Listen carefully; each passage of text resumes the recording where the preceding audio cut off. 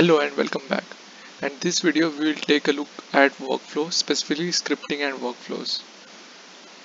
Let's start the tutorial as always with the code.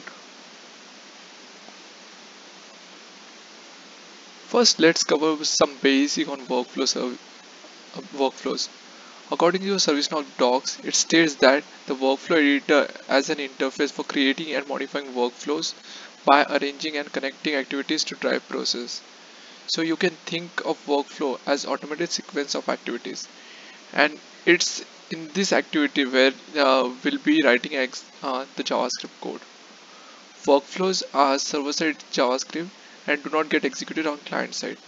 There are many different locations to script in a workflow, since there are many different activities that offer scripting component. There is also different scope in workflow. So what data do you have to access when you are scripting, and this workflows activity will go that in detail in just a bit. So workflow context are created when workflow condition evaluated to true. So for example, if I create a new change and that change is of type comprehensive, then a new workflow context is created using this comprehensive change workflow and its blueprint. Workflow also have versioning, and there is a checkout and publish feature. So you can check out a workflow which will essentially create a new working version, and it won't affect the currently published workflow version in a system. So let's move on. Now let's have a look into a scripting and workflows. Scripting and workflow should be looked at as a last resort. Okay, there are too many out of the box features, and the workflow engine specifically many out of the box activity that should be in place of scripting. So only use scripting if the out of the box features or activities are not enough. Some of the most common activities that support scripting are approval activities, the run script activity, if statement, uh, wait for condition activities, and create task activity, notification activity, the scriptable order guide activity, the rest message and soap message activity. I recommend to check out the wiki articles for a comprehensive guide to all the workflows activity, because it will not be possible from my side to cover each and every activity in detail. As a developer, it's a good idea to read through this list of activities to know what exactly is available to with you in the out of the box activities. Right now, let's talk a little bit about the scope you as a developer have while scripting the workflow activity. So for example, if this specific workflow is on a change table, then we will have an access to the current record or the current object. This current object stores all the field values for the current change. We also have access to workflow scratchpad object, and it's here where we can share values between activities. So if we write something to the scratchpad and one activity, we can access that from the another activity. There are also activity specific variables that are only defined within a specific activity. And of course, there are local variables where we define local variables within an activity. So if we are in a script, for example, let's take if script activity, and we define a local variable there, then we can only use that variable within that activity. Scope can be little tricky at first. Okay, so once you start, I recommend playing around with the workflow to get a feel for what you have access to. Also, I highly recommend to go through the wiki articles so that you will come to know about general scripting within workflow. Now let's go through some of the most common workflow activities that use the scripting field. So I'm looking into the scripting field because I got a couple of comments from the viewers to have a deep dive in all the session in terms of scripting. Okay. So the first one, take a look at is this if condition. The Servicenow docs state the activity checks a condition or script to determine if a yes or no transition should be taken.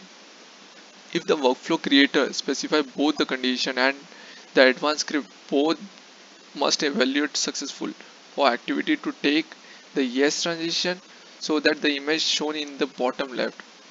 We have an if condition activity any user approvals, and in our script we are finding if a specific value variable on the workflow does suppose scratch pad has any value assigned to it. If it does, then we return yes. If it doesn't, then we return no. And it's this code that determines which path the workflow takes. It's important that you set the answer variable to either yes or no. You are not using the boolean javascript variables true or false over here. So most of the people, when it comes to take a decision, so they prefer going with the boolean value. But in these scenarios, when it comes to the if activity in workflow, will be either passing yes or no, which will be a string value. You will be using actual string values, text yes or no.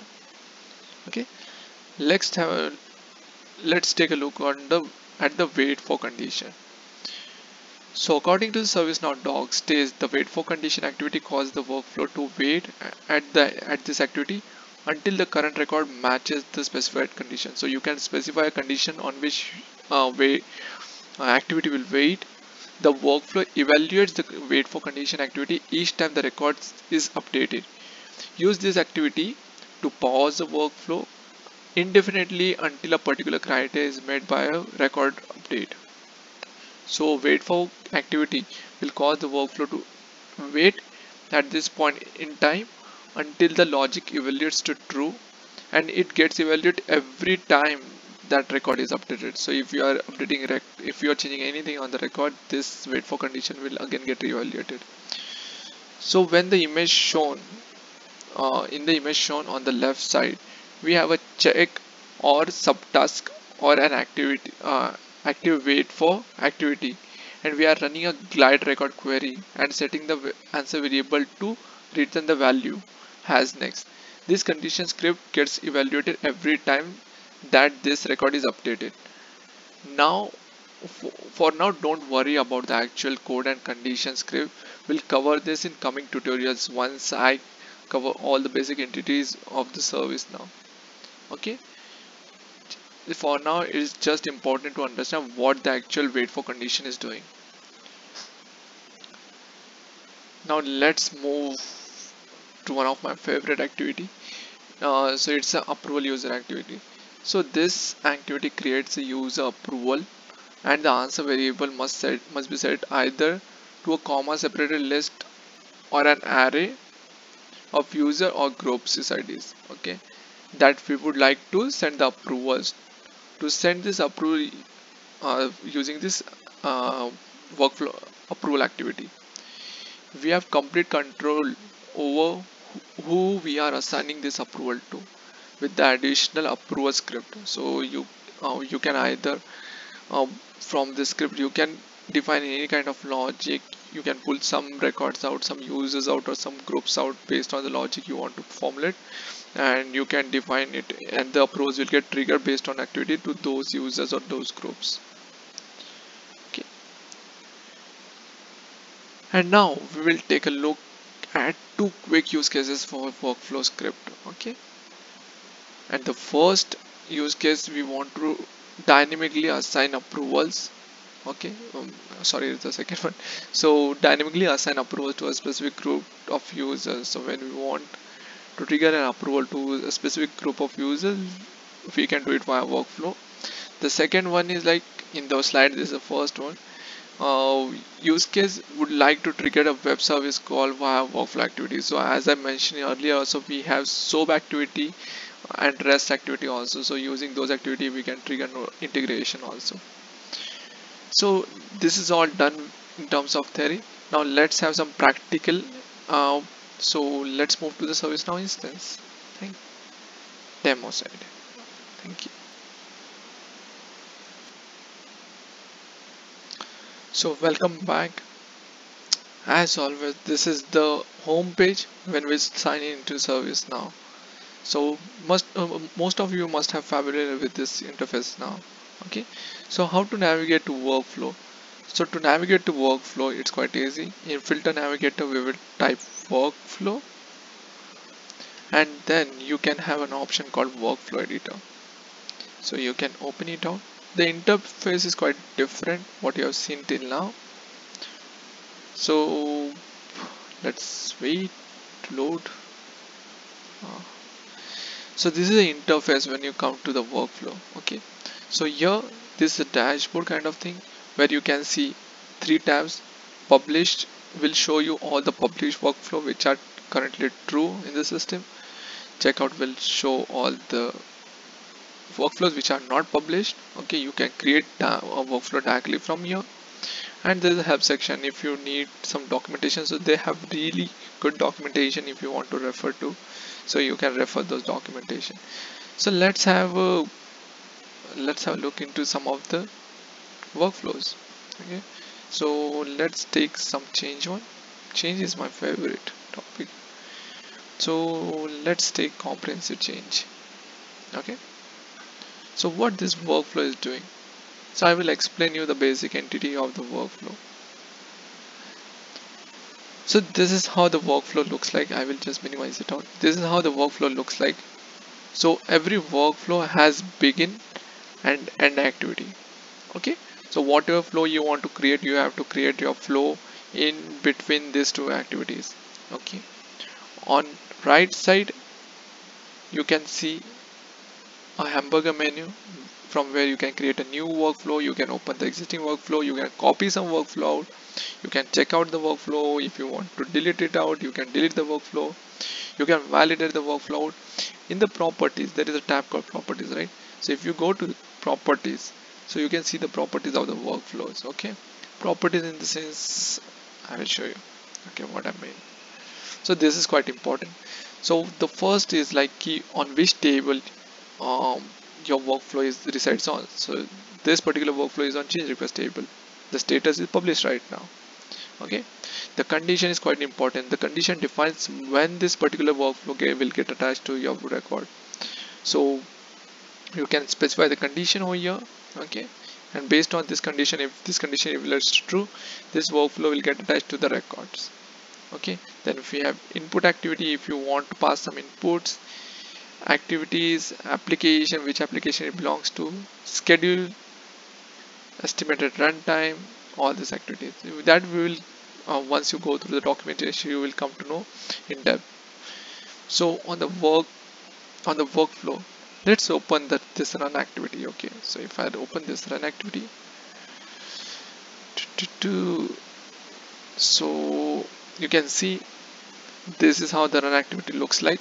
Okay, in the name of the activity, and here you can see the script. Okay, so what run script does, okay, whenever it comes to this block of activity, right, so it gives you the provision to run this query. So what this particular query is doing, it's setting the current change request approval to requested.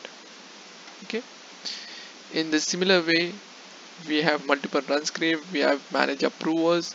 So if I go to approval group, there is approval user and approval group. So what is the difference between these two, right? Let's check. Oh, I think my net is quite slow today. No worries, we'll wait. So you can see this is a user activity. So what we are doing over here, we are defining key current request requested by. Okay, so there is a field called requested by. On the change request, that will be the user, the manager of that user. We are sending the approval to that particular person over here. Okay, so this is one. Let's have a quick look at the group activity. So on the group activity, it's loading. Come on, it's taking a lot of, it always takes a time when we go to workflow to open any activity.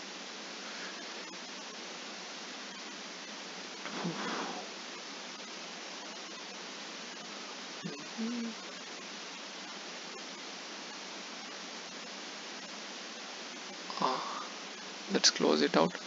Okay, we will see some other activities which will open for us. Okay, so let's have look into item design generate approval for current sequence. So let's open this workflow out. Someone change request, someone item designer. If it loads, well and good. You can try for this notification activity. So from this activity you can trigger the notifications. Okay, come on.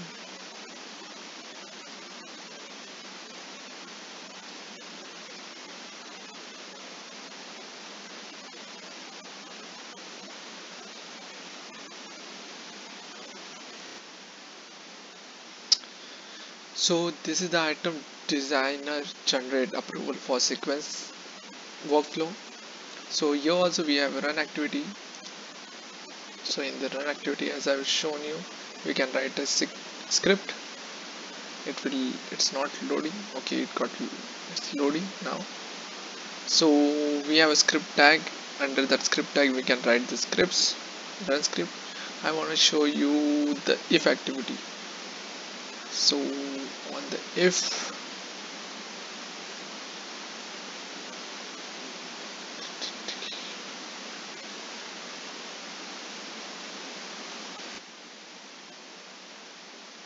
so this is the if activity for that particular workflow, and if any user approves.